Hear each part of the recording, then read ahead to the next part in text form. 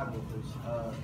We move forward by making change each day, and as long as you want to change, it's miserable, a healthy condition like on every day. And you also make change by getting your voice heard, having like nonviolent protests, like having posters, what you're trying to get out there.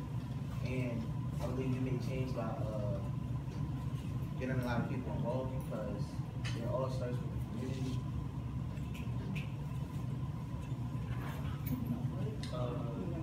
Alright, I'll go. How do we move forward? I would say to elect 8 people into like political office so they can influence other people to do the same, like other gay people. And I said also get 8 people or lesbian and like higher professions, because that show like gay or lesbian and they can do the same thing.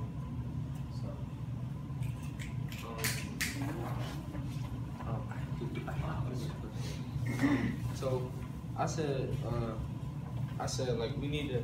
At first I said it starts with ourselves. Like we need to make like blacks as a whole like feel like comfortable in their skin and feel comfortable like being themselves.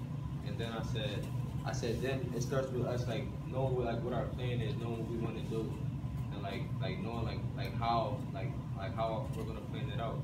And then I said like by like just getting everybody to notice like on social media, Instagram and all that.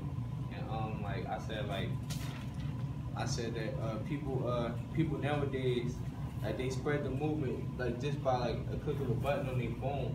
I feel as though like that's not it's good enough, but that's not like exactly enough.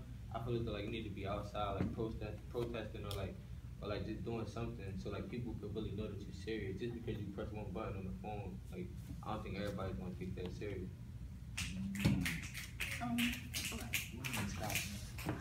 I feel as though the only way to move forward from the past is honestly not looking back. Black people have been through so much in the past, and it's like really hurtful. And the best it's best for us to not go back in our past, but to focus on our future. Back when we were like doing marches and stuff, when we didn't get something that we deserved, we didn't just sit there and